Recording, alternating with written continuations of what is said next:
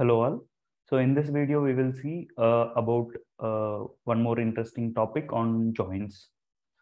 So in application composer for few objects, we will be mostly seeing this option joins after fields. So what exactly this will do and how it will help for us in our implementations. So So first of all, joins will form if there is some relationship between two objects. So for suppose for opportunity, I just clicked on opportunity, so I can see some of the related or child objects, all of this. So for opportunity, group join, opportunity group and opportunity to organization, nothing but account relation, opportunity to person, nothing but contact relation, and opportunity to primary contact person.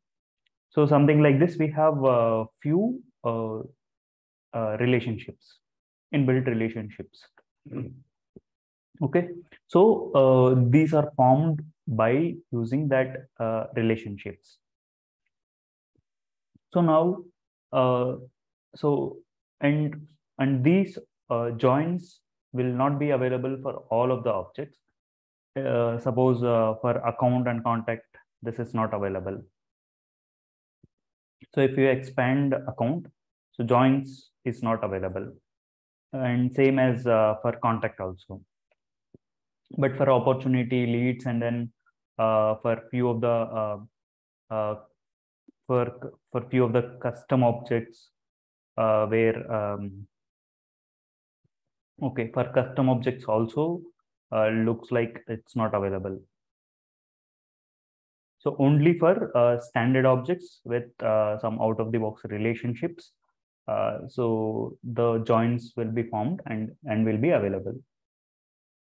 So now how this will help for us. So suppose I'm in opportunity work area, means opportunity object area. So I wanted to pull some fields from organization, which is a related object to opportunity.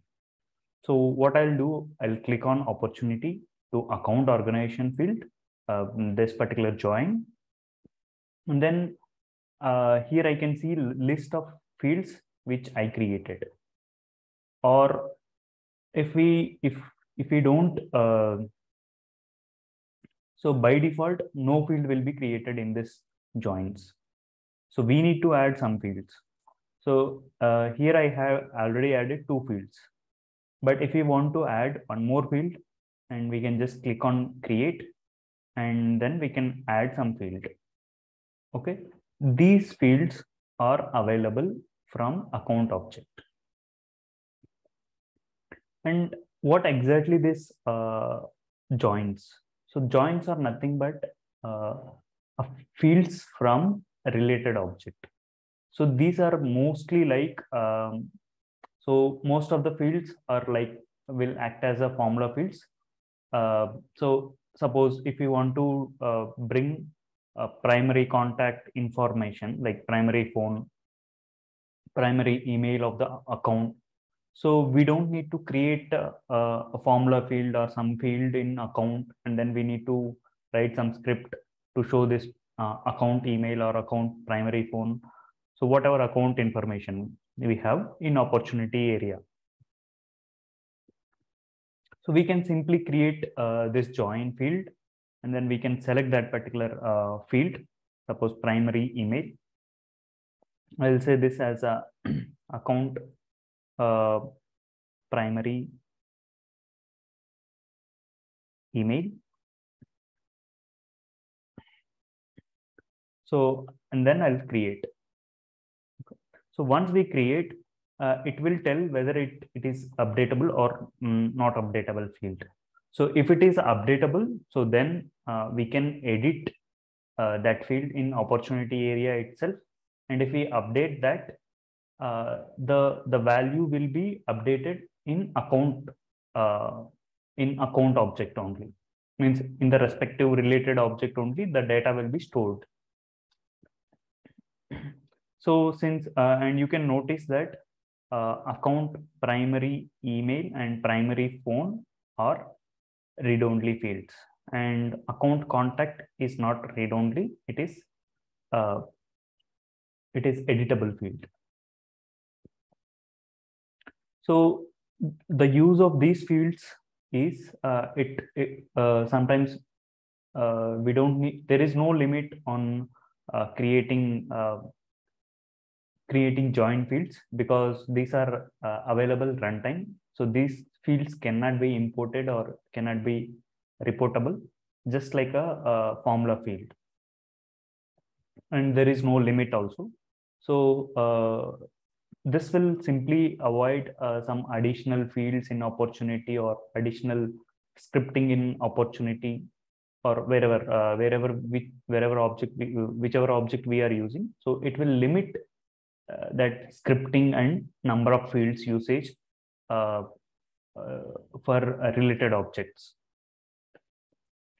So now I created these three fields. Okay, and I'm going to opportunity pages, and then I'll add these newly created fields in opportunity work area.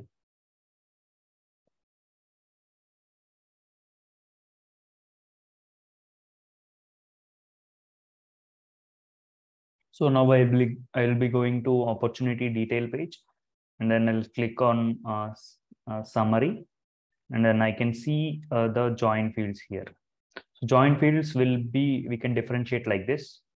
It will add a hyphen and join, and then it will add as a join field.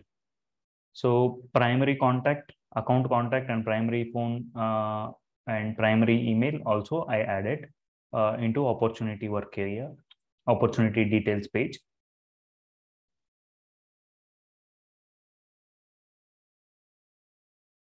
So then I'm saving the record, and in account also I'll expose these three fields so that we can see.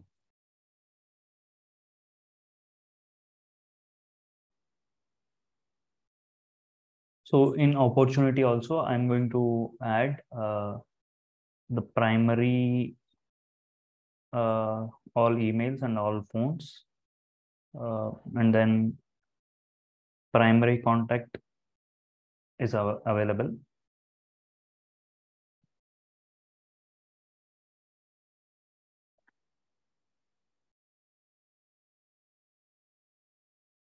So now I'll be navigating to opportunity area.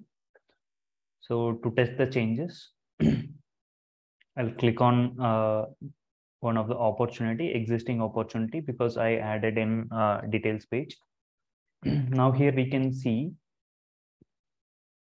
for the related account, the account primary contact is this one, and account primary email and account phone number. So I'll just verify these details are correct or not. Primary contact, and then so for verifying primary email, we'll go to profile and click on all emails, and we can see.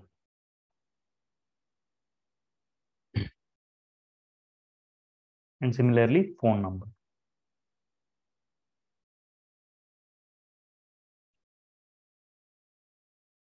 Okay, so email and phone number are the read-only fields, but account contact we can edit. It means, so I can remove and I can update account primary contact from opportunity work area. Suppose I'll select a different contact here. So, and then I'll save. So now I'll go to account. So now we'll see this new contact. You can see primary contact is changed. So this we updated from opportunity work area itself. So this way we can avoid few fields in opportunity area, and these fields we can expose in all of the wherever in creation page, also creation page and edit pages. So and there are some limitations while using some of the fields and some of the for some of the objects. And for lead and opportunity, it won't be uh, synchronized on saving, but for few other objects it will sync on saving upon saving. So but for lead and opportunity, because of performance issues, so for lead and opportunity it is disabled by default. And once we navigate again to that, once we close and open the same record, then few fields will be updated, and it will show the with the correctly or updated values. So that's all about joins in Oracle Fusion Cloud Groovy. So thank you.